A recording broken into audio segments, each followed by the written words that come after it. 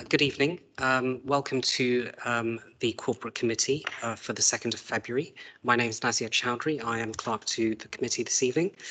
The chair and the vice chair have sent apologies for this meeting and will not be attending. Can I please have nominations for chair? Can I nominate Councillor Adjei, please? Can I second?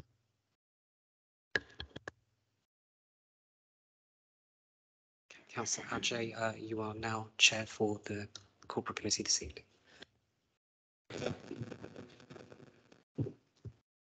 Colleagues, thank you for nominating me to be the chair this evening, to stand in for both for Councillor Diakidis, who is the chair. Unfortunately, he's absent due to, I know he's on the screen for his, yeah, so it's not here in person. Apologies. And obviously the chair as well, unfortunately, has been taken ill. So, I am Councillor Charles Adjei, and I will be chairing the Corporate Committee meeting this evening. And if I can ask members to introduce themselves, starting from my left. Good evening. I'm Councillor Anna Abela, representing Haringey Ward. Hello, I'm Councillor Kaushika Amin, Northumberland Park Ward.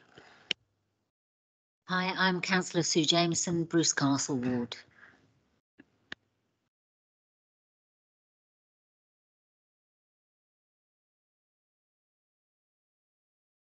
Hello, I'm Councillor Elridge Caldwell, Stroud Green.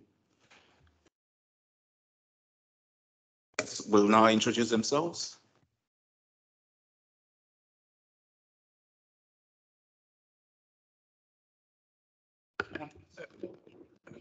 Good evening, everyone. My name is Minesh Jani.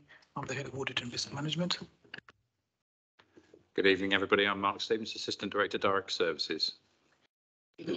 Hi, I'm Leslie Rainey. I am the Elections Project Manager. Good evening, members. My name is Tim Mpofu. I'm the Head of Pensions and Treasury. And I've introduced myself already. I'm Nazia Chowdhury, Principal Committee Coordinator and Clerk to this committee. Thank you.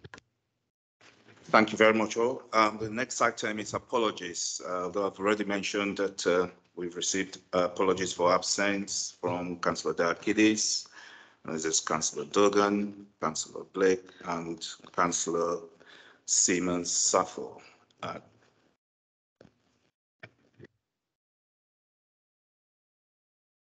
is correct, Chair. Thank you. Can we move on to item 3, urgent business? There are no items of urgent business. Thank you. Item 4, declarations of interest.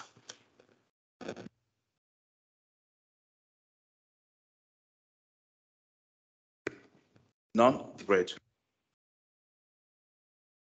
From the top, normally it is customary to read this, that please note this meeting may be filmed or recorded by the Council for live or subsequent broadcast via the Council's internet site or by anyone attending the meeting using any communication method. Members of the public participating in the meeting, for example, making deputations, asking questions, making oral protests, should be aware that they are likely to be filmed, recorded, or reported on. By entering the meeting room, you are consenting to being filmed and to the possible use of those images and sound recordings. The chair of the meeting has the discretion to terminate or suspend filming or recording if, in his or her opinion, continuation of the filming, recording, or reporting would disrupt or prejudice the proceedings, infringe the rights of any individual, or may lead to the breach of a legal obligation by the Council. We obviously do not have any members of the public present. It's a public meeting and anyone can come in at any time. So there you are. So that's been done. We've done declarations of interest. The next item is item 5. I am informed that there are no deputations. And the next item in terms of the agenda is item 6, it's the minutes.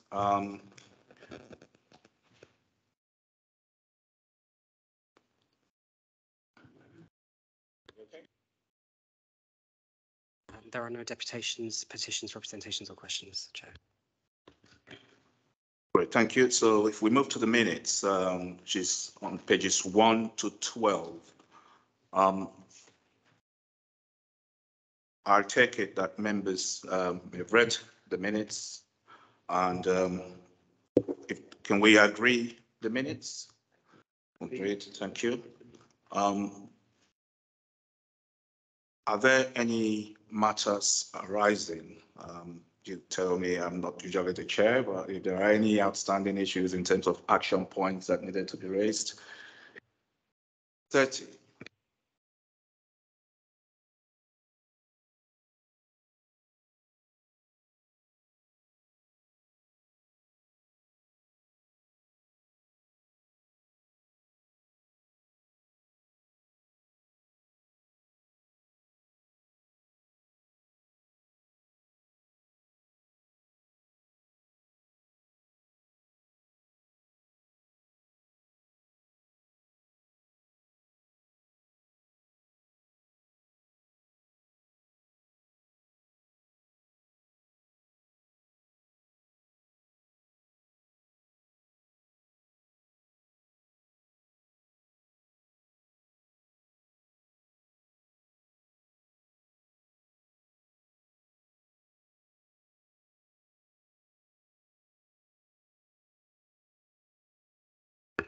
Thank you, Councillor Rossetti. So, just by a very quick background, when the matter was discussed, the committee felt that it was proper to make sure that there was proper governance applied to the procurement arrangements within the authority, following the presentation from the head of procurement. Meetings have now taken place between the Director of Finance, head of procurement, and myself, to try to arrange that governance and for that scrutiny of the actions which I brought to this committee in my audit papers. The plan is for this committee to receive update at its next meeting. So that would be on the 28th of March, and subsequent meetings depending on the outcome of those discussions and deliberations. So you will have a paper that sets out the actions against the procurement recommendations on the 28th of March, and then depending on the outcome of that, we can then bring in other papers. But the intention is that the head of procurement will come to this committee and answer any questions or queries that they may have. Thank you. Great. So there being no other item of action, can we move on to item 7? Polling districts and polling places review, pages 13 to 110. Who is taking us through that? Thank you. Thank you, Chair.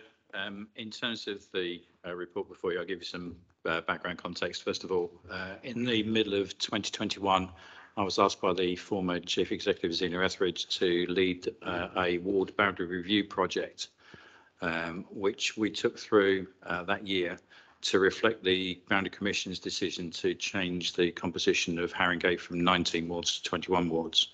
As a consequence of that, we identified new polling places, polling stations, etc. Took a report through to Corporate Committee in November of 2021 in readiness for the elections in May 2022.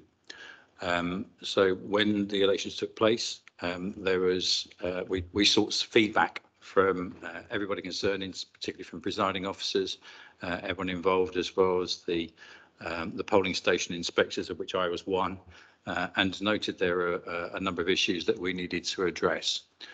So as a consequence, we've carried out a further review of the arrangements we put in place for the May 2022 election, and identified that there were 6 wards that we needed to address in terms of changing some of those configurations. Sometimes because a polling station might sit outside of the actual ward, so there are opportunities to actually make sure that the provisions for the next time we have an election are more appropriate. We went out to consultation on those in September through to November of last year, and primarily focused in on those changes. We carried out consultation with the councillors concerned in those wards, but also did a public consultation as well. As a consequence of that piece of work, we've put forward some changes in the report before you tonight, with the recommendations that are also before you in section 2 of the report. But the 6 wards, I think, are all covered in paragraph 5.4, I think it is, in terms of where we made the changes, and the relevant maps for those changes are covered off in the appendices. But Leslie and I are more than happy to take any questions that you may have on the report before you. Thank you. Thank you very much for outlining that. Councillor Amin. I can't comment on the wards you're looking at specifically, but I know for Northumberland Park it was a bit of a nightmare for all those people who went off to the Eric Allen Centre, where we used to have a polling station, and there was no signage there but a poster saying phone this number. Well, if you rang that number you'd be on a loop actually, because you wouldn't go anywhere, and it was telling you where to go. So it was I thought was really badly organised, and it meant we probably have lost voters who gave up by going to the Eric Allen Centre, which, you know, they historically for 10-15 years have been doing so, and didn't go any further to look for the NRC. So I thought that was a bit of a debacle, and I wonder if that happened in other places as well. I mean, for me, I was so disappointed that there wasn't a kind of proper, clear information for people. There wasn't anywhere to say, you know, your polling station has been moved to the NRC in our case. It just said, ring this number, which is just absolutely ridiculous. So I just wondered, I mean, if you're making changes, one of the things about people is they're used to the polling station they go to. They've gone to them for years and years and years, so they'll toddle off to that polling station. And if there isn't any good signage to explain and how to walk there and everything else, it just means you lose them. And that's what we were doing on the day, because we were there for an event, and it was just really bad. It was just dreadful, actually. So I just am mindful that it's nice to organise and do all of this, but unless you can explain that to people on the ground, it's a bit of a waste of time. Happy to respond to that, Chair. Initially, Leslie might add some more, but in terms of the approach that we took, obviously there was a substantial change moving from 19 wards to 21 wards, and some of the polling places that we'd had to use beforehand were no longer appropriate for the revised wards. So there was a degree of inevitability that some people would end up going to the wrong location. And that was exacerbated, as I said, by having some polling stations outside of the zone that people were supposed to be voting for. But what we did do in advance, we did do an awful lot of communication. What I did forget to say was that there was an all-party member working group set up for the original review process that we led through. I think membership of that was about 12 councillors altogether, just to make sure that we actually went through the formal process of making sure that we'd actually gone through the right steps. We had a particular communications plan pulled together, which that working group actually fully endorsed. So we got an awful lot of messaging out there. The one change that in particular I would flag up is that on every single polling card that we went out to each elector had clear instructions as to where the polling station was for them to go to.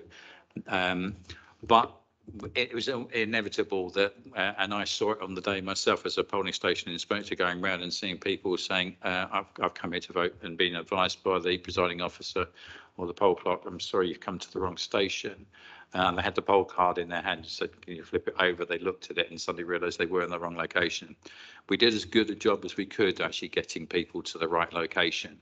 And part of what we've done here is, you know, where I'm particularly conscious of some of those changes that need to be made, we have tried to do that in here as well.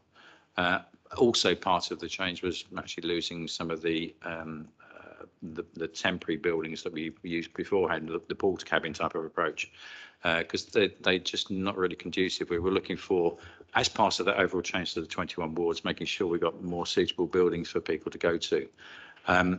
And again, when it comes to the next election, we will be doing an awful lot of communications to try to make sure that everyone's aware of the requirements and where they need to go to. But we do recognise that there were always going to be people that went to the wrong place. But it's very difficult given the extent of the change that we're experiencing for that May 2022 election. I mean, all I'm asking for is a poster to be put up on polling station or where old ones are to say this is where your new polling station is, because, and it's very straightforward. So I'm not asking for the earth, as it were, but I just think, and people don't look at their card. I don't look at my card. I just assume I'm going to where I always go. I've gone for years and I don't bother. I just pick up my card. Sometimes I don't go with my card. There's all of those things. So you kind of have to remember that people function habitually, don't they? That's life. So I thought Leslie's here, and I think it's, you tried your level best. I agree. The challenge was phenomenal, and I think I agreed to the shift from Eric Allen to the NRC. So I understand it all, and I do know you've tried, absolutely. But I know on the day I remember thinking, oh, come on now. And then we put up posters at the Eric Allen Centre, but people just don't get it. I mean, that's the thing. But yeah, okay. Thank you. Yeah, if I can just come in on that, because I mean, as you say, people are creatures of habit, and so no matter how much you tell them, they're still going to follow. Because we also, when we sent out the housing notification letter, the household notification letter in February, we started flagging it then. And as Mark says, we did lots of other comms, not just using digital channels, we used all sorts of different channels. The problem with putting on your polling station has changed to X is that not everyone's polling station who's changed in that ward will have changed to the same polling station. So, for example, in some of the wards, some of the streets might have gone to that district and some might have gone to the next one over. So that's where you cannot, on a poster, put a specific location because it might not be true for everyone. That poster should have included, because we did put posters up at places we were no longer using. I think the one place we missed was where the portable used to be in the middle of West Green ward, but there should have been posters up at every polling station we were no longer using that referenced the Democracy Club's polling station finder. So it shouldn't have just been a phone number, because they take our data and they give you, basically you put in your postcode and they will tell you where your polling station is. So it wasn't just a phone number. We did our best to use digital channels. So it's really difficult, as I say, you can't put a specific location on as an alternative. All we can do is help people. The other thing that we could do is, well, actually not in that case because the polling station is gone, but obviously people outside, we had marshals at polling stations who had the polling station list. So if somebody came to the wrong polling station, they could help signpost them to the correct one. We did all we could. It was inevitable that there were going to be sort of issues across the whole piece. Because of the way turnout is at a local election and how it's different at a general election, there will still be a number of people who come to future elections who will be going to their new polling stations the first time. So this problem and getting people to the right place isn't necessarily going to go away sort of this time round. So it's just working as we can to keep getting that message out, but we'll keep trying. It's our ambition to try to not to disenfranchise as many people as possible. That's obviously where we're coming from, and that's why we did an extensive comms approach in terms of getting those messages out.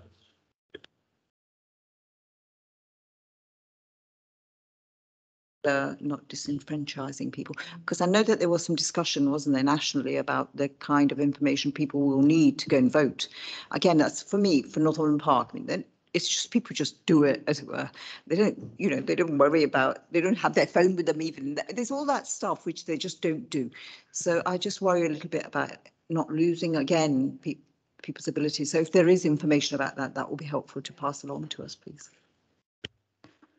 Well, obviously, what people need to take with them to vote is going to change in the future with bringing in voter ID. So that is, I mean, for the next election that we have, we've no scheduled elections this year. Obviously, we have the by-election that's been sort of launched, the process being published today.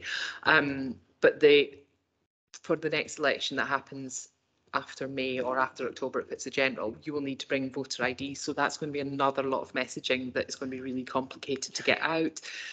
We're changing the well, not we, but the government are changing the franchise about who can vote from EU nationals and so on.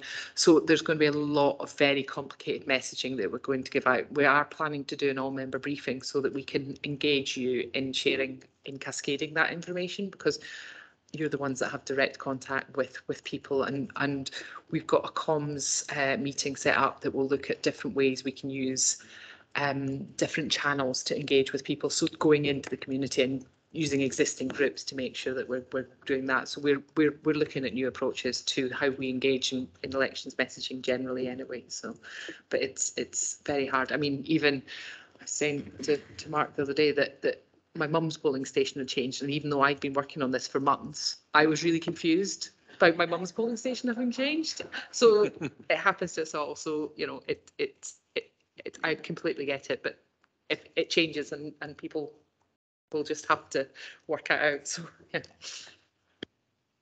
Thank you, Councillor Rossetti. Thanks. I also want to reiterate, we had similar experiences in Alexandra, and I think we lost several voters along the way because St. Andrew's Church, the usual place where Alexandra residents would go to vote, was now Fortis Green. And there were no signs, there was no warden. The tellers had to help residents to say, no, actually, you know, you shouldn't be voting here. And I think we shouldn't be relying too much on polling cards because I don't think they are necessary to go to vote. So a lot of people that just don't bring with them, they just don't look at them, they just go to the usual polling station. And when they get there, maybe they're late to go to work. I mean, they don't just go looking for the new station. It's possible, I don't know, I think it might change for future election, but if it doesn't, perhaps it would be good not to rely too much on polling cards. Thanks. Just to come back on that, Chair, it was one of the many methods we try to use to actually get the message out there, but it's difficult because, as Councillor Amina said, you know, we're all creatures of habit, and as much as we try to get the information out there, not everyone picks up on it. But you know, again, we're working really hard with the next time around to actually make sure we get the clear message out there that everyone can pick up as best as we possibly can. Councillor Mambo. Thank you. Just touching on the point about going to residents about voter ID, I think a recommendation would be to add a question to that and ask them how they feel about their polling stations. If it's too far away, if it's too close, I think generally across the board, it would be good to have that information to hand. My question relates to page 27 and kind of the boundaries. So it's less to do with the polling stations in question, but to do with polling stations in general. How are the boundaries created? Because I mean, if you look at someone that lives in White Hart Lane B, if you live round the north of it, you're closer to the polling station in White Hart Lane A, but on the card, it will tell you to go to the polling station in White Hart Lane B. So is there something to look at, what's closest and what's easiest? So Mark's sitting chuckling beside me because he knows that I have spent months looking at the maps for this, and the software that we use for this is a touch glitchy and temperamental, which makes me a touch glitchy and temperamental too. So yeah, what we do is we look at the existing. I mean, when we did the fundamental review last time round, we had to do the whole borough and we looked at all the districts within all the wards. So the wards are set by the Boundary Commission for England, Local Government Boundary Commission. They set the wards and then we look at how you distribute the population around it. Some of that is guided by where there's a suitable building.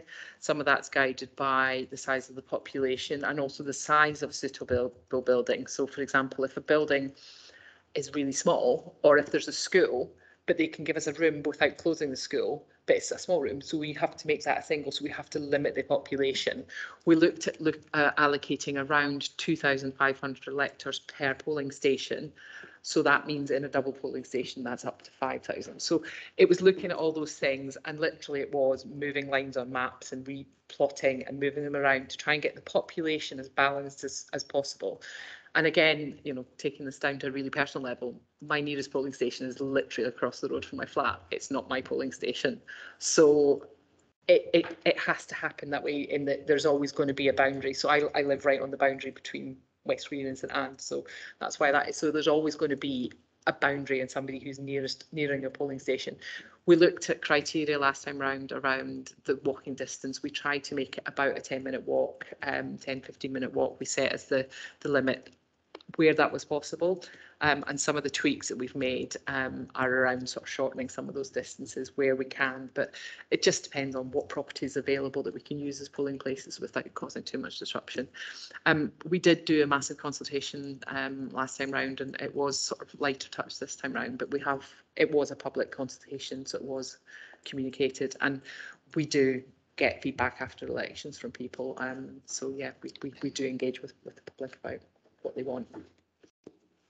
You know, that's really good to hear. I think what concerns me is with the low turnout, there's probably a lower chance of the overcrowding or having too many people go to one centre. So it might be possible for, especially the wards where we've seen lower turnouts, and especially with new voter ID, which we expect would probably bring down voter turnout even more, to look at distance more than looking at overcrowding.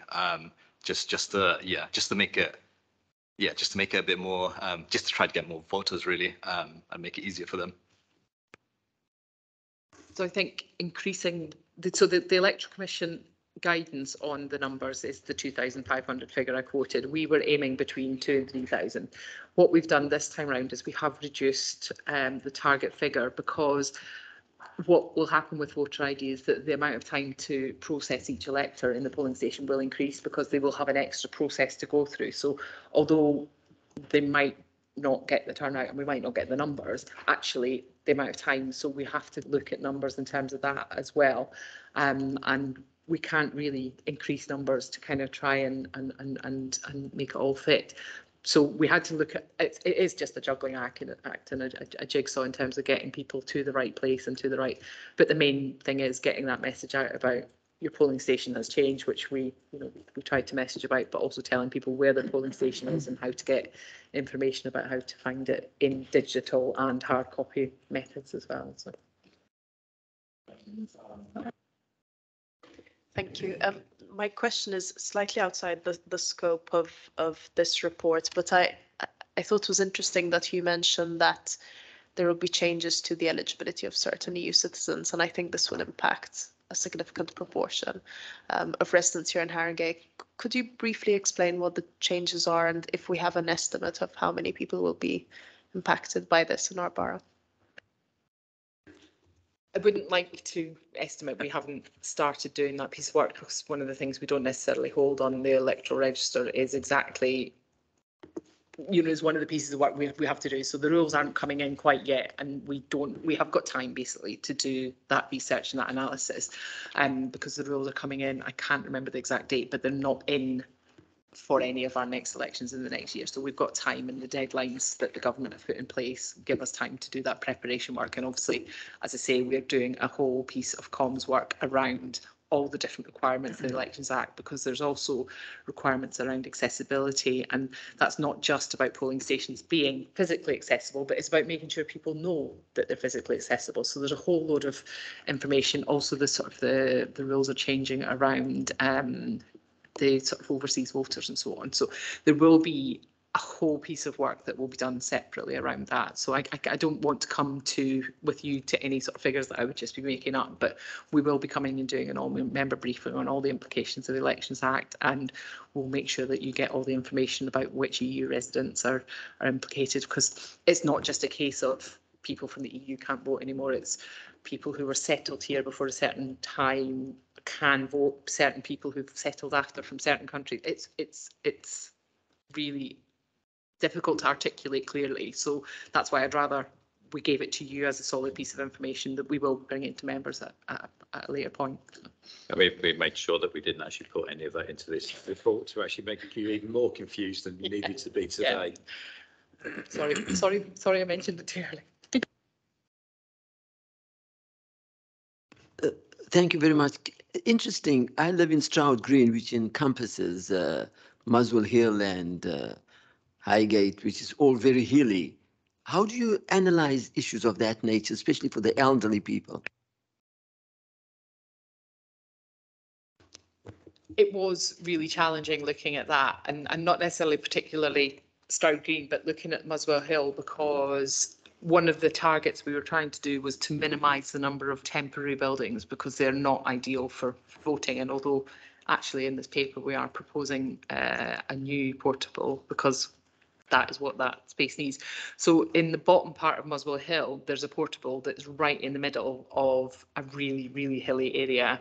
And we looked long and hard to see if we could find an alternative, because actually where we drove past where we put the portable, and we couldn't work out how the driver gets the portable building in there. So we did think about sort of terrain and hilly. We went physically out and we visited all the polling stations across a team of about 3 or 4 of us.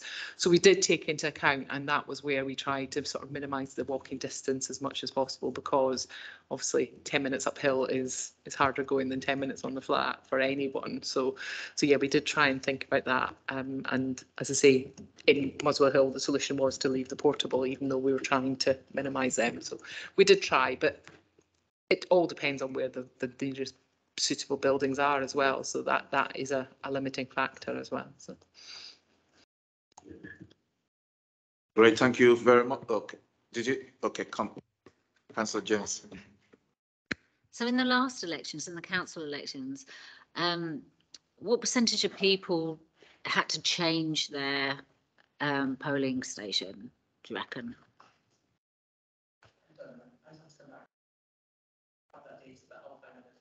Okay. Can I ask any other or further questions? No? So,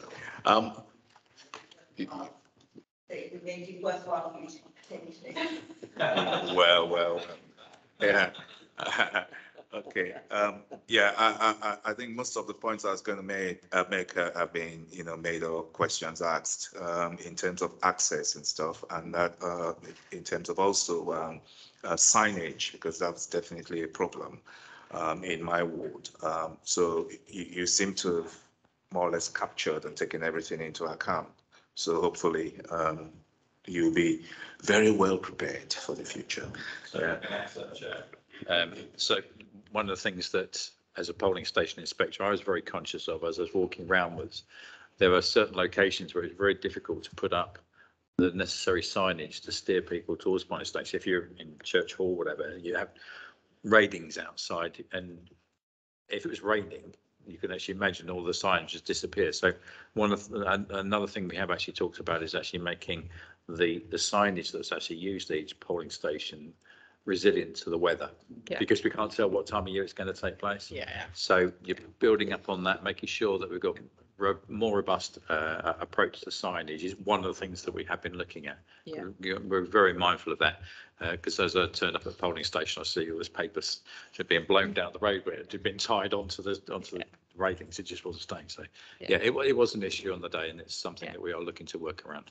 I mean, we did invest in a whole set of new vinyl signs for every polling station. Every polling station had 2 of the large vinyl signs, which are much more weather robust. But whether, making sure that the polling station staff put up the right sign as well is another thing. And also we invested in a lot of pavement signs, which are much more sort of sturdy and robust. But one of the things is some polling stations just need 1 of those, others need 3 or 4. So it's just tweaking that so we make sure we get that distribution right. But I mean, I got rid of a whole load of wooden signs that we'd had for many, many years, and splinters aplenty. So we've cleared out all that, and we've got all new signage. So we'll keep improving and I love getting feedback at the end of the election, because actually it does make us challenge us to improve. So do feedback to us after. And going for things like vinyl signs, laminated signs means you can reuse them as well. Whereas a lot of the paper last time, it just got recycled. So we don't really want to go down that route. If we can actually go through that reuse approach, that's where we're looking to come from. Good, thank you very much. Can we agree the recommendations are set out on paragraph 2? Thank you. If we can, thank you, officers, for that. If we can now move on to the hot topic, of which we have had wonderful training, which is item 8, Treasury Management, pages 111 to 138. Thank you, Chair. Good evening, members. My name is Tim Mpofu. I'm the head of pensions and treasury here at Haringey. And yeah, as the chair mentioned, we did have a training before this session on treasury management and some of the the work that the council has to undertake in order to fulfill its obligations. So the paper that I'm introducing to you this evening is the Treasury Management Strategy Statement. It is a requirement for the council to approve a Treasury Strategy Management Statement. And essentially, this document looks at how the council looks at its cash flows, its investments, its borrowing, and how it makes those decisions. So essentially, it outlines a framework that, as a council, we are required to undertake to make sure that the borrowing decisions and these capital market transitions are done in an effective way. So essentially, this document will be going through that in a bit of detail. There's various sections which I'll go through shortly that sort of outline the different strategies that the council can adopt. But just maybe before we go through to the report, just to remind members around the process at Haringey. So essentially, the Treasury Management Strategy is drafted alongside the budget process. The budget process looks at the capital program, how that's developed, and the Treasury Management Strategy looks at how that can be funded. So once it's been formulated alongside that work, it also goes to the Scrutiny Committee alongside the budget. So this particular document went to the scrutiny on the 19th of January. And there were some comments on there, but it was mainly asking for clarification. So there's nothing for the committee to note or anything that we can advise the committee any differently, but just to notify you that it has gone through that scrutiny process. Once that scrutiny process is completed, it then comes to this committee, the Corporate Committee. This is as per Haringey's constitution. It is the committee that's responsible for making sure or having oversight that the Treasury decisions are being undertaken in a way that's consistent with the strategy. So this is why we're here at this meeting. And essentially what the Corporate Committee do is you make a recommendation for the full council to adopt this as a strategy document, which goes alongside the council budget, which I think there's a meeting in March of full council where that will be decided. So essentially what we're asking members is you recommend that this be adopted and that it be accepted as the Treasury strategy for the council for 2023 and 2024. So just going into a bit of the report itself covers quite a wide range of sections. But I think the first thing just to highlight to members is around the economic environment that we find ourselves in. So over the last year or 18 months, we've seen that inflation has started to increase. As a result, central banks have increased their interest rates. And today we saw another interest rate from the Bank of England in a way to try and combat that inflation. That essentially means that the council's cost of borrowing over the next few years is going to be higher than it's been in the past. So just to emphasize again for members' benefit that the council doesn't have any variable rate loans. So the impact on that will be on any new decisions, on any new borrowing decisions that will be made going forward. So to account for that, we have assumed that any borrowing that was going to be made by the council going forward will be at an interest rate of 4.5%. This is based on an advice and analysis that we received from our Treasury advisor, Alan Close. They do the modeling work and they look at the market movements, how people are pricing different derivatives and swap options, and determine where they think the path of interest rates will be. And as such, we've included a 4.5%. This has also been shared across the teams when they've been appraising any capital programs. So this is a consistent figure that across the council, everyone has been applying. But the upside of higher interest rates is we can get more money or more interest on our deposits.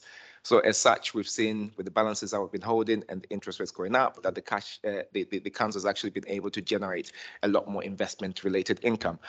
So to account for that as well, we've assumed that any future deposits we'll make will be done at a rate of 3.5%. So that's a meaningful increase from previous years where it was probably around 50 basis points, which is 0.05%, because rates at that time were really low. So this is just showing that even though there are pressures in terms of how we'll be making borrowing decisions, there may also be opportunity in terms of how the council manages its investment decisions. And that's been laid out in this report in detail.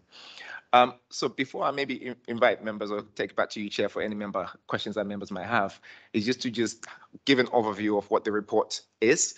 In section 4, there is the borrowing strategy. That essentially outlines the purpose of or the approach that the council will take in making any borrowing decision. And the key here for the council is to make sure that we are able to secure low interest costs, but we're also able to achieve cost certainty. So that means essentially once we take out a debt instrument, we know what the interest payments we have to pay for that. That's fully accounted for. Delaying that decision has an advantage that you're not borrowing at higher rates, but it also means that in the future you might have to borrow at even higher rates.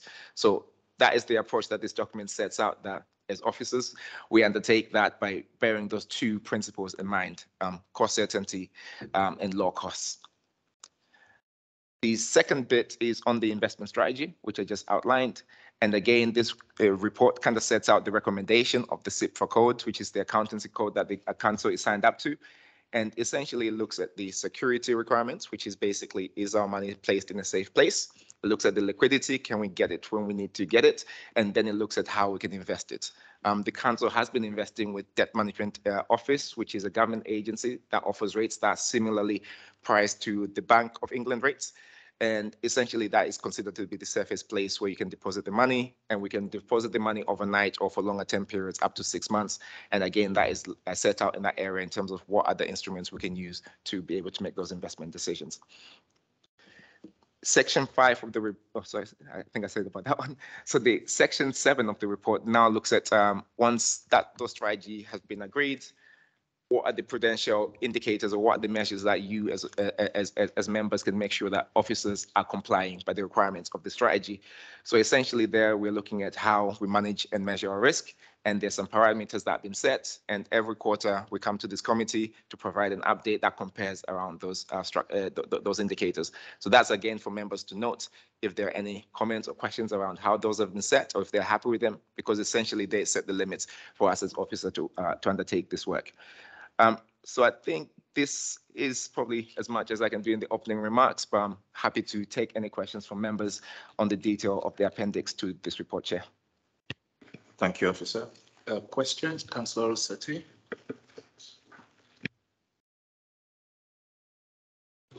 Thanks.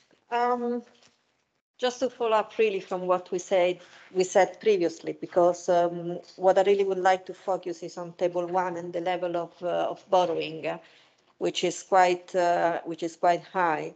So I would feel much more confident in recommending this report if I could see exactly in which section is explained how we are going to repay this level of borrowing. Where it is explained how the risk is managed, because it's true that we do have a series of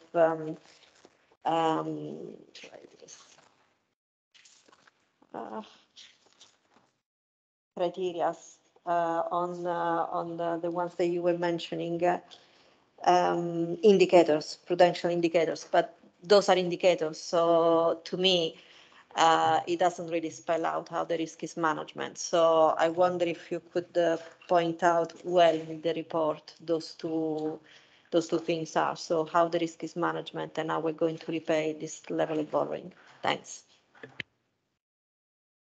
All right. Thank you. Thank you for your question. So maybe just to start with the first bit around how this sort of comes about. So this document is set by statute requirements as to what you should include in a Treasury strategy statement.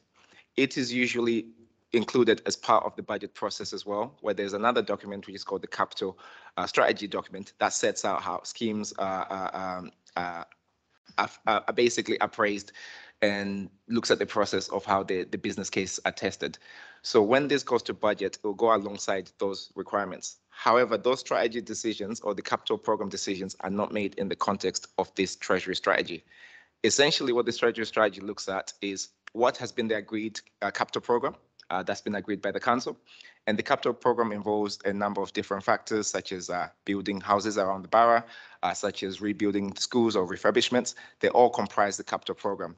They're then appraised by the rate that I mentioned earlier, and then they are costed out in the strategy, in the capital strategy document. This document in particular looks at how the element of borrowing is actually exercised by the council, because in order to fulfill some of those obligations, there will have to be an element where we have to borrow. So essentially, that report, what you're seeing here are the reflections of what the capital strategy has been agreed. And there is no anywhere in here that talks around how they've actually been appraised. And that's not something that I would be involved in managing in my role sort of in Treasury management. So I don't know if that answers the first part of your question before I go to the second part of the question. Yeah, well, it's a sort of follow-up, because then if how we are going to manage this level of borrowing is not supposed to go into this report. Where would we find that information? So that information will be provided to you. And I think members might have already seen this because I understand that the budget has been approved or it's been agreed, or is being agreed at the cabinet level and would then go to full agreement. So that budget that's been agreed at the cabinet level would have fed into this work. So I am provided with those numbers that's been agreed, and my role is to decide how best they can be funded within this framework. Chair, through you. Yeah. Who, if you could just maybe indicate. Okay, can you introduce yourself, please? Sorry, thank you, Chair. My name is Benita Edwards. I'm Head of Legal Services.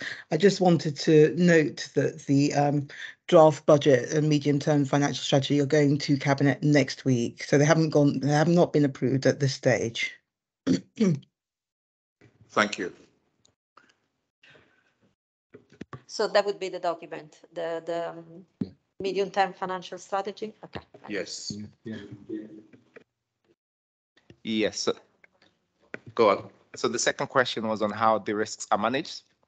So essentially what the prudential indicators do, which are on section, so I'm just trying to find it on my notes.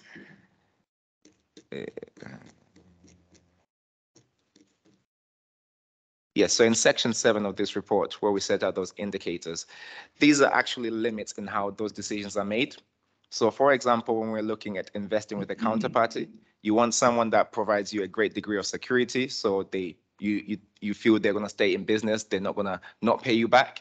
And essentially there is a target there, which is the rating of an institution that would invest in. So we wouldn't go beyond investing in that, because essentially if there wasn't a target, then you could place money with anyone who's offering you a good rate. So this puts a limit in terms of how you're managing an investment risk. When you look at liquidity, it's around making sure that we have cash available to be able to make payments. Again, there's a limit of around 20 million. That's based on where we see the budget movements. Sometimes that balance tends to be higher. But essentially, we know that if we have 20 million, we'll be able to meet all our short-term commitments.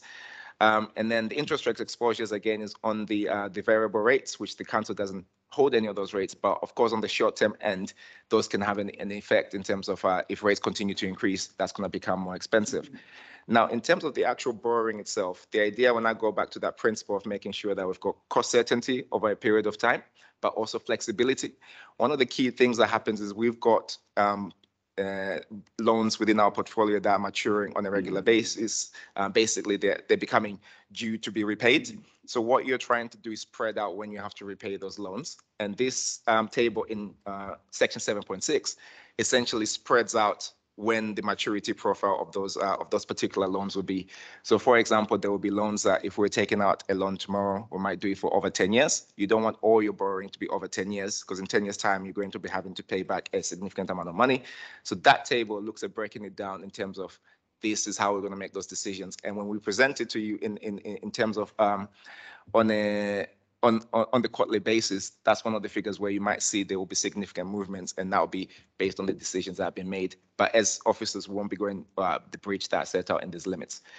And then the last one is really on short-term borrowing. Again, it's limiting how much we can have with short-term lenders, which are usually at the local authorities, and that limit is at 30%. It again gives us that flexibility of delaying some of those longer-term decisions, but at the same time, you don't want to push those decisions too far into the future in case costs become too high. So I think that's essentially how I can explain that framework, and going forward, that's how I would be sort of explaining those and showing how we've kept within those limits that have been set.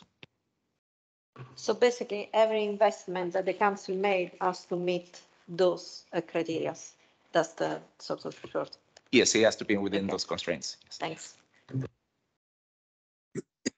Councillor Amin.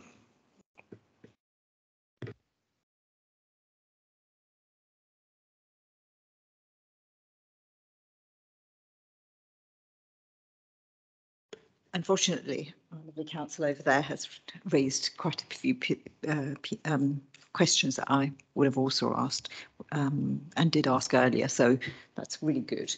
I think the only thing I had an issue with, in addition to the issues raised earlier, was about having something here about the policy to reduce payment and borrowing rather, because I felt that the borrowing is very, very high. And what I didn't have was any reassurance that there is a policy to reduce borrowing and how we do it. So there wasn't that approach, and I can see why the document doesn't do that.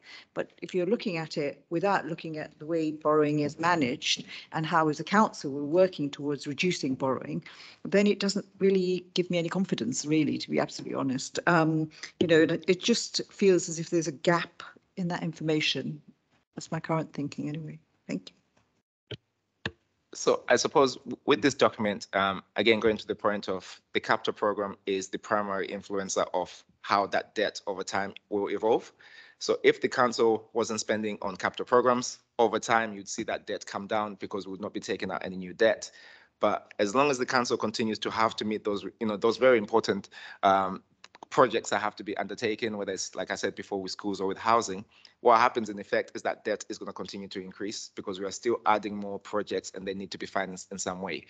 In each individual scheme that is appraised, they will look at other elements which might not be in this program, because again, that's not something I'd be responsible with, but we'll be looking at where the revenues, the future revenues are going to come from. That again, you can find that in the MTFS or in the budget papers. So each scheme, before it's even appraised and put before members, would have been tested.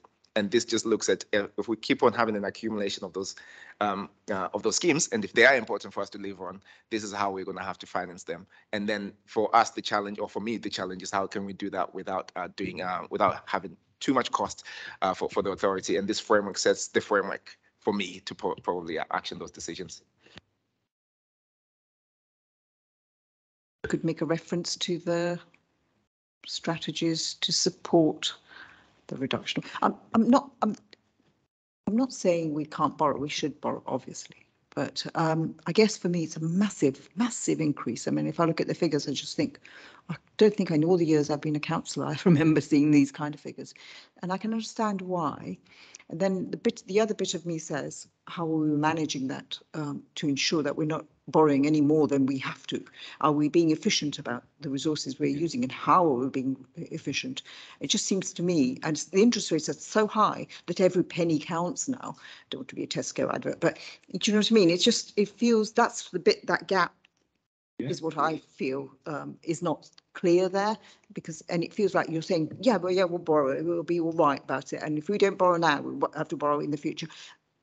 But that doesn't help me feel that we're actually using whatever borrowing we're doing efficiently and effectively, and I just worry a little bit about it.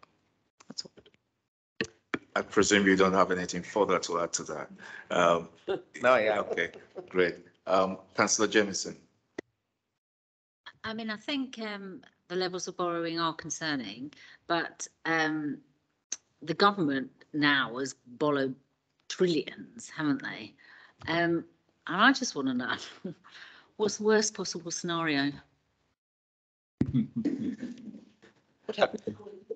Yeah, well, I don't know what would be.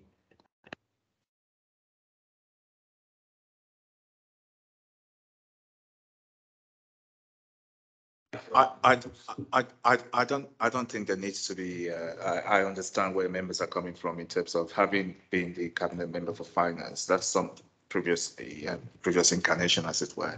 Those are the things that officers and members will discuss in terms of the risks, involved in that, in terms of the level of borrowing. The level of borrowing currently, obviously, is based on the council's project in terms of house building. We haven't got that money to build just, like that. Casey, who deals with all that aspect, actually goes through the whole stuff. I think there's been a presentation here in terms of the MTFS on that aspect of the housing project. I think it's a bit difficult for the Treasury management document to, I know what you're suggesting is that should be mentioned in terms of the level of borrowing to say from a prudential point of view. But then when you go to the page, what's it called? Treasury management prudential indicators, that's looked at as well in terms of level of borrowing. But each project got to be evaluated and analyzed to say, how do we go about, funding this? You know, so the risks is looked at, and the Section 151 officer, that's his job, and the deputy. So I think the point is well made, and I think it's something that, you know, needs to be, well, taken back to the Section 151 officer, but ultimately it's the decision is. Councillor Dakis, can you mute, please? If you, thank you. Section 151 officer, obviously in consultation with the relevant cabinet member at the time.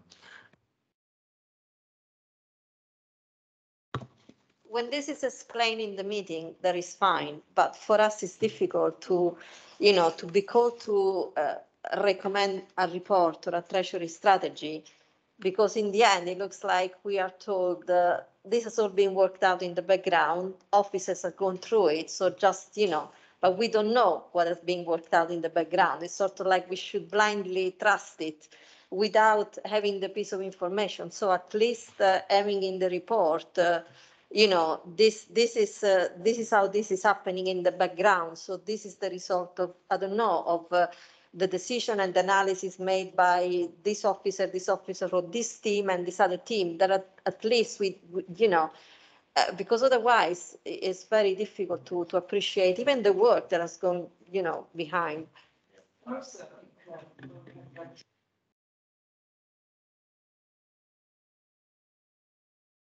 Sorry, Councillor Amin, if you could turn your microphone. I was just going to say, it isn't just that, and it's a good point that you make. For me, it's about my responsibility.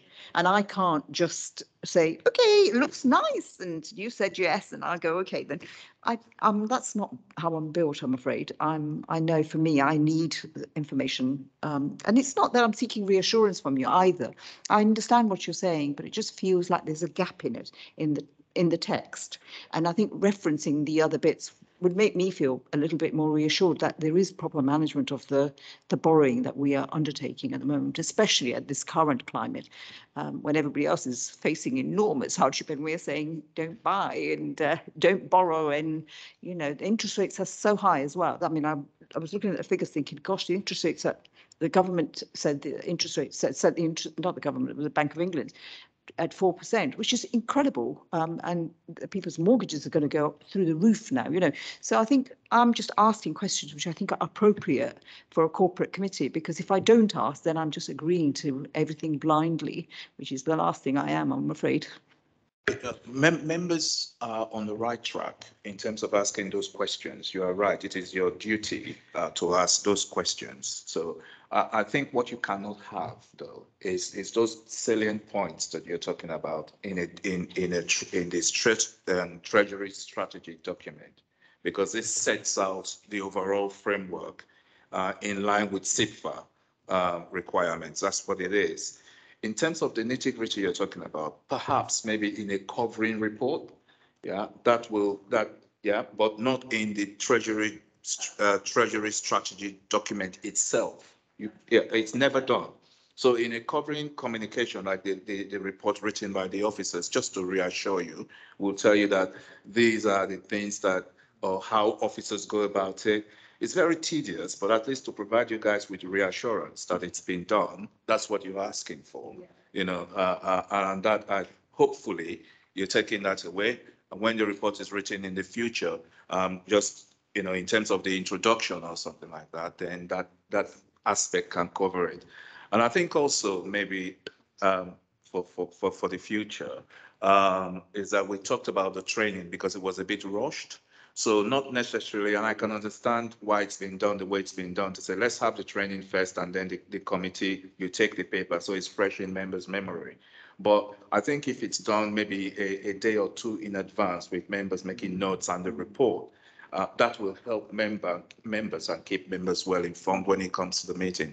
It's a suggestion. Councillor Amin. Ask, is this the report going as a corporate committee report, or is it a report of the cabinet? Treasury management is a requirement of this committee to approve it, and because it brings in the various aspects of, you know, the council's borrowing and other stuff together. That's why it's called treasury management or strategy rather. Yeah.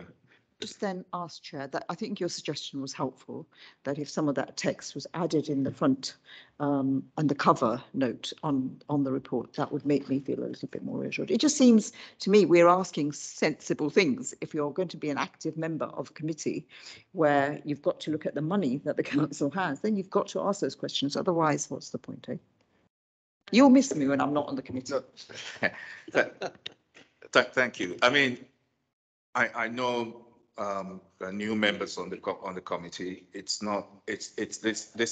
is nothing new. It's something that the Treasury Management and Strategy is always agreed. Used to be what's it called? Is it forgotten the name of the committee anyway that used to deal with it on? But when the corporate well, it was two committees merged to form the corporate committee. So so that responsibility falls within this. So without much ado, I think the points that you've made have been well made and noted. Can we agree the recommendations as set out in the report? Agreed? Agreed. Thank you very much. If we can now move on to item 9, which is the 20/21 audit progress report, pages 139 to 180, and I presume that would be Dinesh. No, who is moving that on the screen? All right, great. Over to you. Start by introducing yourself, please. Good evening. My name's David Eagles. I'm the external audit partner from BDO, and I'm the key audit partner and engagement lead for the Haringey audit. I've got with me two colleagues, Tharshia Vosper, who's the audit senior manager for the audit, and Anmol Upal, who is the assistant manager. So we have a progress report on the agenda for this evening. So it's not a complete final completion report. There are a number of issues which we're still dealing with, partly to do with just sort of tidying up on completion and finishing quality review, but also some issues on valuations which we're working through and have been discussing things and solutions with officers and also valuers. There's also the infrastructure matter, which we've talked about to the corporate committee in previous meetings, which is coming to a conclusion. And various parts of the puzzle are in place now in terms of guidance from CIPFA, changes to the code, which the authority has to comply with, and also a statutory instrument from government. So this final bit of work which we've been talking about in terms of some sensitivity analysis, but that finally is coming to conclusion. So the reason for having a progress report at this stage is because we haven't been reporting any of the sort of detailed findings to date, and I think it will be helpful for members to see, one, that there has been significant progress and a lot of issues worked through and concluded, but also it gives you, or has given you, hopefully if you've had a chance to read it, a flavour for the sort of things that we are still working with to finalise. We are working to get this sort of completed before our NHS period, so that's by the end of April, and then we can sort of move on to the 21-22 audit later in the year. So what I was proposing to do was to hand over to Tharshia to talk you through the sort of the key issues from our progress report, and then to allow opportunity for sort of questions after that, if that's okay. Thank you. Okay, thank you then, Tharshia. Thanks, David. So I'll take you through the report and then pull out some key areas which would be of interest. So if we can start at page 145 of the pack. So here we've outlined our risk assessment. So all risks outlined here are those which we reported in our audit planning report. We have not identified any new risks which need to be brought to your attention. So across these risks, we have made significant progress on the audit work that's required. However, the work does remain ongoing. I just wanted to highlight a few points. So in respect to the risk around revenue recognition, we've identified one error at a value of 905k. This is with regards to an overstatement in the amount of grant revenue recognised. So that's based on the work completed by the council to date. And in respect of the risk around expenditure cutoff, we've identified one error to the value of 2.96 million, and that relates to costs which haven't been recognised in the financial statements, where goods and services have been received by the council prior to the year end. So details of both of these errors are on page 164, but I'll come on to that later in the report. Now, if we can move on to page 149. So this is the first slide, which relates to our risk on valuation of non-current assets. So there's probably a couple of areas to highlight here. The first being on page 150, which is around council dwellings. So for the year ended 31st of March 2021, a full revaluation of all beacons, so that's around 450, took place. So the key estimates which are used as the open market value of a beacon, and that's by reference to similar sales in the property market. So to start with, we looked at a year-on-year movement in the beacons and then compared them to an average based on the reference to 5 different housing prices indices. So where these movements were out of range, and in this case we identified around 300 out of range, we've undertaken more detailed work on the inputs into the values calculations. So what we've noted is that the valuers used 3 comparator sales to support the beacon revaluation. However, we noted that there weren't any adjustments made to the comparable properties sold for difference such as number of bedrooms, build types or locations. So in response to this, we asked the valuer to provide further comparables which were closer to the nature of the beacon property. From a further review of these additional comparables provided, we are still identifying several differences for which we would expect a price adjustment to be made. We're in the process at the moment of collating an overall analysis to show the level of differences we're finding across all of the properties.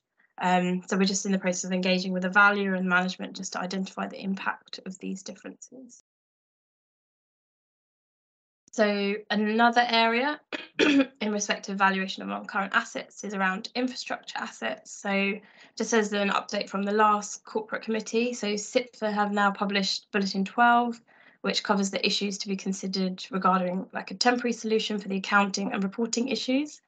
So the temporary solution includes an update to the code, and that's through a statutory override, which will run from 2021 to 2025. And that basically gives a temporary relief not to report gross cost and accumulated depreciation. So what we need from this is, I guess, a detailed review by the council to understand the pattern of consumption to ensure that appropriate useful lives are being assigned to the various parts of the infrastructure assets, and to make sure that they're using a method that reflects the pattern where the asset's future benefits or service potential are expected to be consumed. So I was going to move on next to page 159, where we've got the slides on our use of resources review. So as part of our opinion, we have to provide on the financial statements audit, we are required to report any risks of significant weakness. So we've highlighted one risk in respect to financial sustainability. So this is around the fact that the council updated its medium-term financial strategy covering the period 2021 to 2026 in February 21. So the council identified savings plans over the medium term, but there's currently around 15.6 million funding gap. And that's cumulative to 2026. Obviously, we appreciate that the savings targets are quite significant and the achievement of these are inherently challenging. Therefore, we've raised this as a risk of significant weakness. So we move to page 162. We've got a slide on just some other matters we would like to raise. So with regards to the privileged user access to Northgate, we have now concluded on this issue and regard that the risk of the revenue account manager undertaking inappropriate transactions is low. The matter on the parking debtors is ongoing and we're just currently waiting for analysis from management to undertake further testing. Page 164. This details the errors that we've identified to date. So just to highlight that these adjustments are currently in discussion with management with regards to whether any amendments for these will be made in the financial statements. Currently, from the work we've done to date, the cumulative impact is not material. Therefore, we wouldn't currently require these adjustments to be processed, and therefore this will be left to management's discretion. I think that was everything I was going to pull out of the report.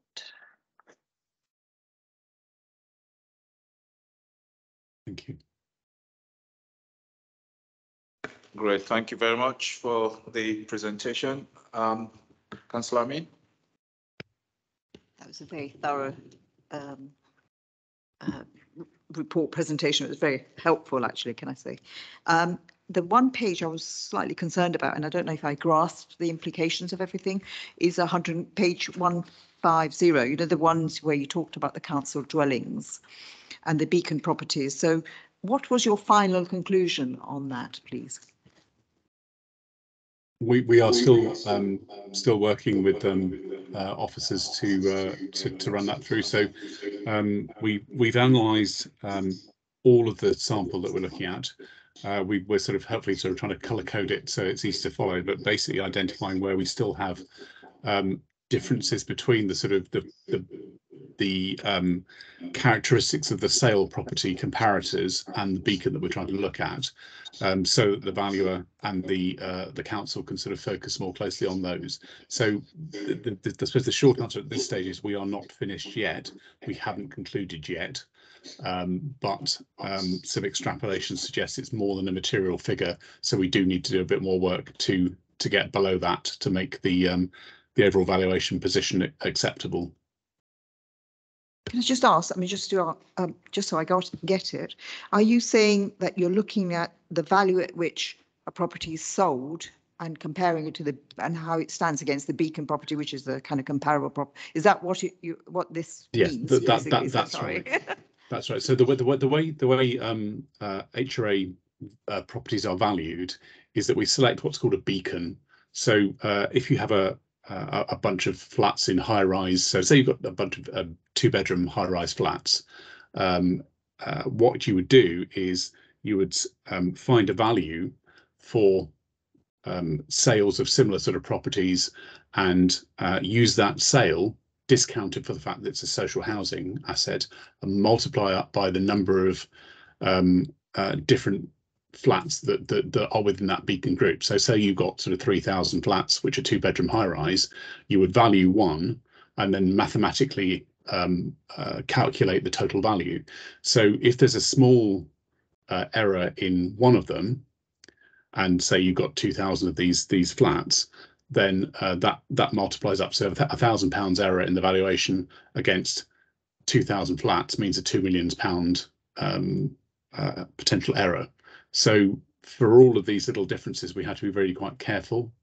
But yes, we do use recent or as recent as available sales values for these types of properties. But the trouble is sometimes sales volumes are very small, which means that the value is required to take something that's close but not quite the same type as the beacon and make adjustments. So for example, if we're valuing a 2-bedroom high-rise flat, as I mentioned earlier, but all we've got is a sale value for a 3-bedroom flat, then we need to make some adjustments, because one would expect, and I'm sure this is sort of understood, one would expect that a 3-bedroom flat will be more expensive than a 2-bedroom one. So you need to make an adjustment to adjust down to that. And what we're not seeing is those sort of adjustments being put through. So effectively our beacon for a 2-bedroom flat is being valued at sale values for 3-bedroom flats. Thank you very much. Helpful. Thank you. So my question relates to the statement at the bottom of page 159. So I understand this report covered the financial year that ended in March 2021.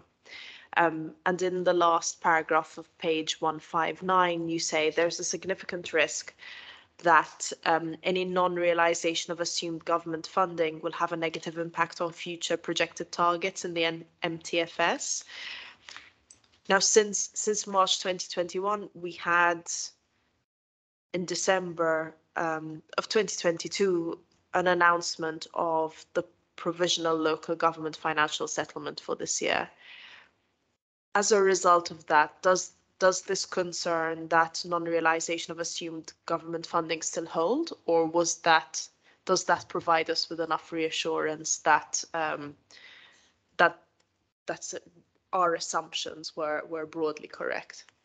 Okay, I think when we are reviewing this, the primary focus is on the arrangements that the council has in place to forward plan and for finances and identify savings needs and savings plans to fill those gaps.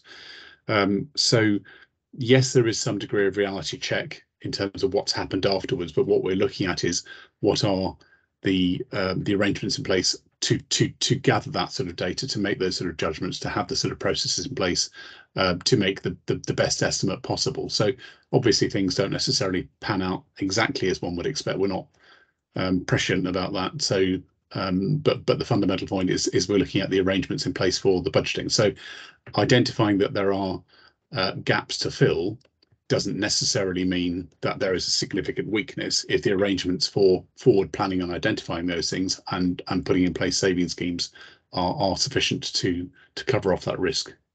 And ultimately, the reality check is that you're still running.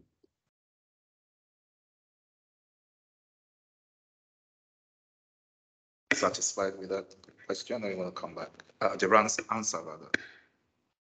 So if I understood correctly, you're stress testing the process, even though the feared outcome did not manifest itself. But in this kind of situation where local authorities have little visibility as to what government funding they are going to receive, what else can we do other than make these assumptions? So Exactly. So it seems that there's not much more we could have done in the situation we found ourselves in. I think that's obviously we've got to go and do the detailed work on those particular processes, and members may know that this is a new approach to use of resources this year. So whereas previously, if there was a significant gap and we hadn't necessarily got sort of saving schemes to identify things, that might have led to some sort of qualification in the conclusion. But now we are much more focused on that sort of process for that sort of planning. So if you had, I suppose it's a scenario just to sort of try and illustrate that, if you had fortuitous sort of changes in sort of government grant funding, however, that you had weaknesses in terms of making assumptions and forward planning, or weakness in terms of schemes, even if you were still in a reasonably safe position, we would potentially have to qualify or raise a significant weakness if we thought that your ability to manage that was more through luck than judgment. So it is very much focused on those thought processes, the arrangements, the processes, the approvals, challenge, and so forth, rather than necessarily some of the changes in funding which come in later on. Great, thank you. So just to follow that up then, given the example and scenario that in view of that, what obviously I'm sure you're discussing with officers. So what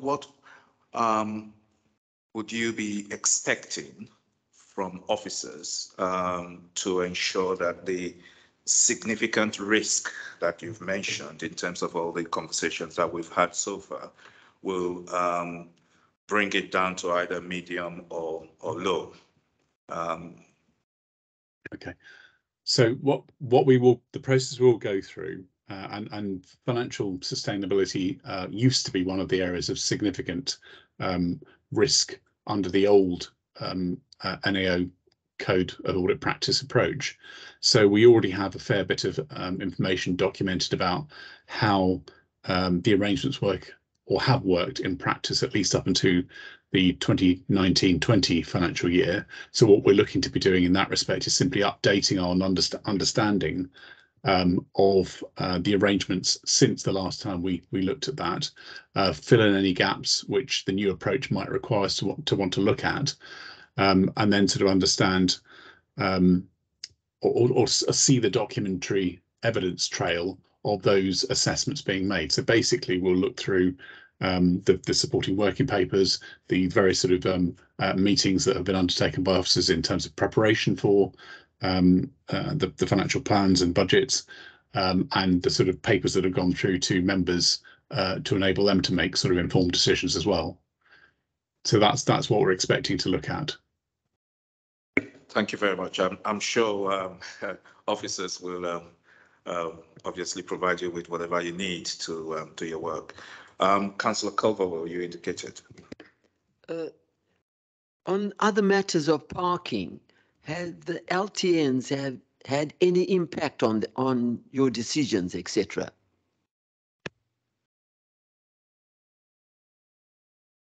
LTN, the local transport neighborhood, the traffic neighborhood. Thank you. I'm not sure. I'm not quite sure. I think this is solely to do with the information which we have in respect of parking tickets, fines, and things being raised, and the audit trail, because there's a change of system and we can't get back to some of the detailed data. Oh, okay. Yeah, the data is actually preceding the introduction of the low traffic neighbourhoods, and it actually relates to the parking account and the ability to just clarify the change from the Civica system to the Taranto system, and the ability to tap into those records, which we are working with colleagues in finance and the external auditors on. So when do you think then, from a data cleansing and collection, but transfer or migration point of view, when will this be done? Because we've always had historically issues with parking debt collection and the quality of the tickets that are being issued. You know, so there's that aspect, and then there's the migration issue, moving from one system to the other. When do you think that will be done or completed? I think the question is perhaps directed to myself. In terms of timescale, in terms of resolution of the item referred to in the report, that is being worked on at the moment, and as soon as possible would be my response, but I don't have a specific timescale for that. But what I could say is that what we are doing in conjunction with colleagues in finance is ensuring that the Taranto parking management IT system actually generates all the reports that are required in the future to give the surety to finance and to the auditors that there's a clear, recognisable audit trail in place for every single penalty charge notice that's issued. It's a case of how long is a piece of string, and it is. Yeah, the as soon as possible thing is like, yeah.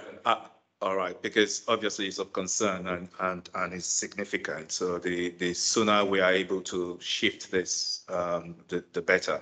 So can I suggest that you come back once you've had conversations with your colleagues and to give us a firm date of when you are able or likely able to resolve this, because that as soon as possible answer is not acceptable.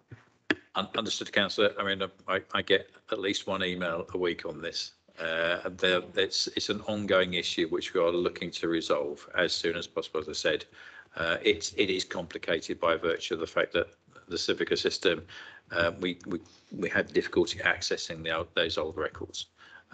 If we had better access to that, then we might have been able to resolve this issue sooner. However, we're trying to find an alternative mechanism by which we can actually demonstrate the robustness of data for the past records. Thank you, Councillor Amin. I was just going to ask, this is just council debt, isn't it? Rather than who's what was the company who runs parking controls in homes, what used to be Homes for Haringey, and our estates, basically, because I know that's also, yeah. So presumably that's not in here either. I'm curious about that as well, because I know lots of people.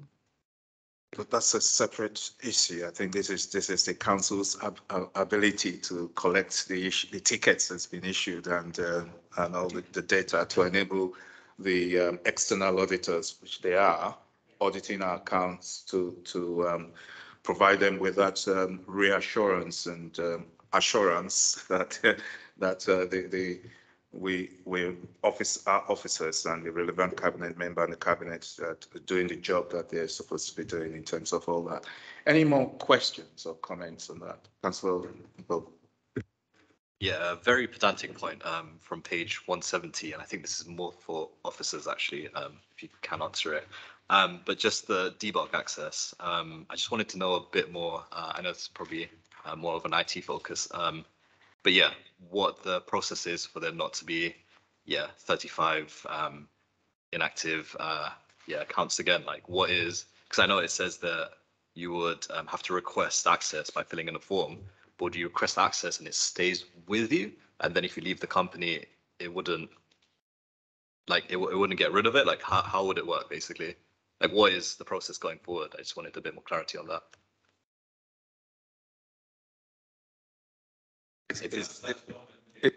Okay, yeah, All right. So I realized that, yeah, just if there is any clarity on that. The external auditors are on the screen. I don't know, but the question you're asking is obviously directed to an internal person. So like the audit IT person that's not here. Yeah. Maybe the clerk can take that point away and give to the relevant officer to provide an answer to the point that's been raised by Councillor Marble. Okay. Great. I'd just like to thank the officers from BDO for their work and for highlighting this. I note that Casey is there. I don't know if he wants to say anything because we've been having some issues with in previous meetings in getting reports and stuff because of the change, I think, or changes in BDO. So, Casey, do you want to say anything or add anything to the report? Yeah, thank you so much, Councillor Jay. My name is Casey. I'm the Chief Accountant of the Borough. I think it's a well-worded report the auditors has brought to us, but I just want to point out that for us to understand that this is a progress report, and the usual process for us to treat this is when auditors carry out their audit and have observations. Usually we sit down with them to go through the observations and then agree on them, the ones that we need to adjust and the one that we need to provide further evidence to satisfy them, we do. But at this stage, we haven't had that session. So we're going to have that session when they come close to the end of audit to go through all these items. So it's just at this stage, just an observation. Some of them will clear out. Some of them will need to adjust for. So by the time you see the final audit comment, you might not see most of these things. So it's still a work in progress at this stage. Thank you. Thank you very much. Can we note the report and thank officers from BDO for their time and for bringing this to our attention. Thank you. Thank you very much. We now move on to item 10, which is the Deputy Electoral Registration Officers, and it's pages 181 to 184. Thank you, Chair. I'll introduce this item. Not that it's my report, but I'll introduce the item anyway on the basis of it's linked to some extent to the report I gave earlier on. So if I could give some context in relation to this, the Electoral Administration Act of 2006 gave electoral registration officers greater powers to hold hearings into existing entries on the electoral register, as well as hearings into applications to go onto the register. So those hearings are actually quasi-judicial proceedings, and in some cases need to be called and held in a matter of days. So the Electoral Commission guidance is that council should consider appointing a number of deputy electoral registration officers to ensure that those ERO functions can be undertaken at all times, because if it has to be done in a matter of days, the person who is the electoral registration officer for council for Harringay, in other words, the chief executive Andy Donald, if he's not around and you've got to do this with a matter of days, it then creates difficulties. It's going to be further exacerbated by the subject we were talking about earlier on about the changes in the rules in terms of requirement for voters to provide photographic ID when voting in person at a polling station. and that's been brought in May of this year. So any citizen may apply for something called a voter authority certificate for free of charge, and they are aimed at anyone who does not have suitable ID, but anyone may apply. Applications are made online at gov.uk and then sent to the relevant local authority by Her Majesty's Government. So the electoral registration officers have a duty to provide emergency replacement voter authority certificates. These will not have the applicant's photograph on, but must by law be signed in ink and by hand by the electoral registration officer, it's a mouthful, isn't it? Or an appointed deputy. So it's therefore not reasonable to consider that the chief executive can do that at any time, given leave and everything else. So what this paper is really reflecting on is the fact that the current head of service have checked the council's constitution as it currently stands, and democratic services have done likewise, and found no delegation of deputy electoral registration officers. So in order to actually make sure that the council complies with the electoral commission guidance, we need to actually designate some deputy electoral registration officers. So the report identifies this and gives you the name of the head of electoral services, the deputy head of electoral services, which is currently vacant, but I think it's interviewing at the moment for that one, or on the verge of. For the monitoring officer, head of legal and governance, Fiona Alderman, and the chief people officer, Dan Paul, to be fulfilling those roles. I would say that all three of those individuals were heavily involved in the election in May 2022. In actual fact, Fiona and Dan were, like myself, deputy returning officers on the day. So it makes sense for those individuals to fulfil this role moving forward. Thank you, Chair. So basically, the report, the act or whatever it is, requires each local authority to have named or prescribed deputies, and that's what the report is asking for. So, any questions on that, or can committee approve? Agreed. You can still ask your question, okay. But it's. Are there any underlying difficulties with that we should be aware of? The only underlying difficulty is if we needed to issue a voter authority certificate within a matter of days, and Andy Donald was not available to do that, because we'd then be failing under the Electoral Administration Act of 2006. That would be the problem. So it's in our best interest to effectively have the DEROs in place.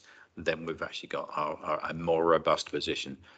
The problem comes if we don't have those rather than if we do. That's the only issue. Thank you very much for ensuring that we meet the requirements. It's agreed. We now move on to item 11, new items of urgent business.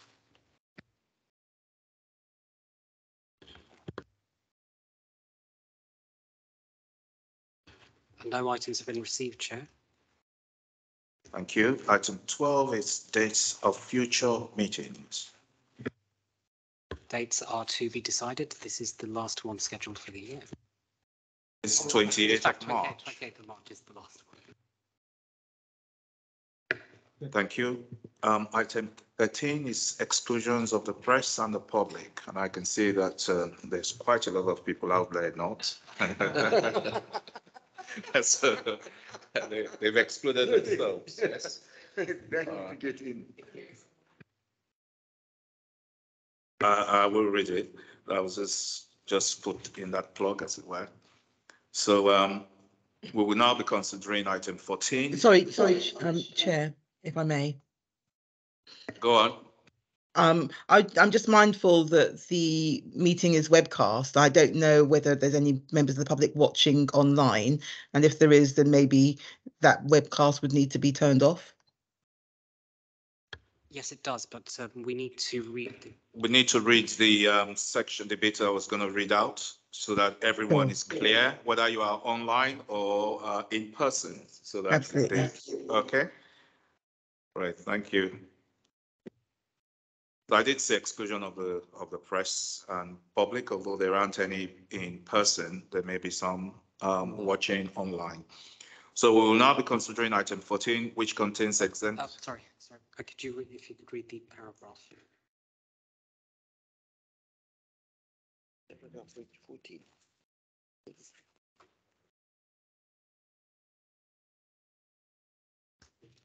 Sorry, what paragraph? Yeah.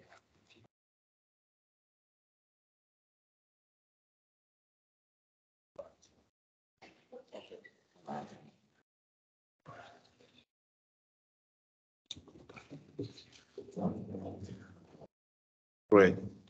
Okay, item 14 is to be subject to a motion to exclude the press and public from the meeting as it contains exempt information as defined in section 100A of the Local Government Act 1972, as amended by the section 12A of the Local Government Act 1985 at paragraph 3. Thank you. I will now stop the recording. Thank you.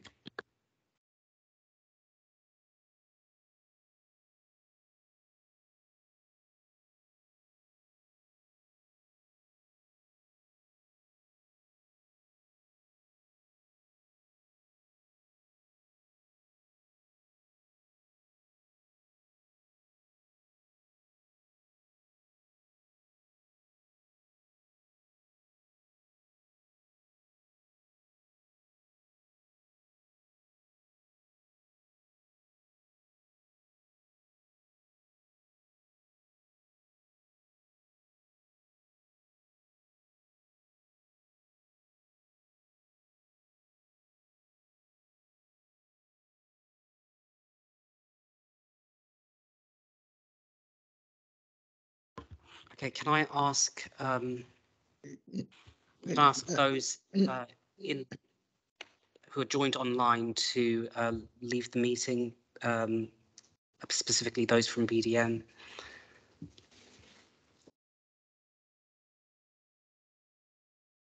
Sorry, did you say BDO? Yes. We are entitled to stay. Is that correct? Can I just check? Sorry, David. You're suggesting you're suggesting you're entitled to stay, but Yes. this is for an exempt. The reason that the meeting members have resolved to go into private session is so to consider exempt minutes. Were you privy to those? To We're the entitled meeting? to access to everything. Yes. Okay. That's Minesh. Sorry, Benita, that's correct. What David said is correct. Yeah, okay. Thank you. They are external auditors. They are auditing everything, including members' performance. Yeah, more or less. So it's scrutinizing whether we are doing our job properly as a corporate committee and all that. So if there are any concerns, areas of concerns, they can highlight it in their report. You know, so all that to ensure we're doing things properly. Anyway, moving on. So we've excluded the press. We now have the minutes, exempt minutes before us at page 185. Can we agree those minutes? Are there any matters arising from members? No? They agreed? Okay. And we've talked about the dates of future meetings as above, which is the 28th of March next year. And the following items will be considered. Sorry, next month. Next month. See, that's something they've picked up. Next month, and Treasury Management update for Q3 will be on the agenda. Audit risk Q3 progress report. Annual internal audit plan, strategy and charter 2022 to 23, and a verbal update on the 2021-22 audit progress. And the meeting will commence at 7 p.m. At this stage, there are no planned training beforehand, but the chair may decide that he wants one. So there you are. So can I thank you all for your time today and have a safe journey now. Thank you, and those online as well. Lovely. Thank you very much. Thank you. Cheers. Thank you. Good night. Thank you. Good night.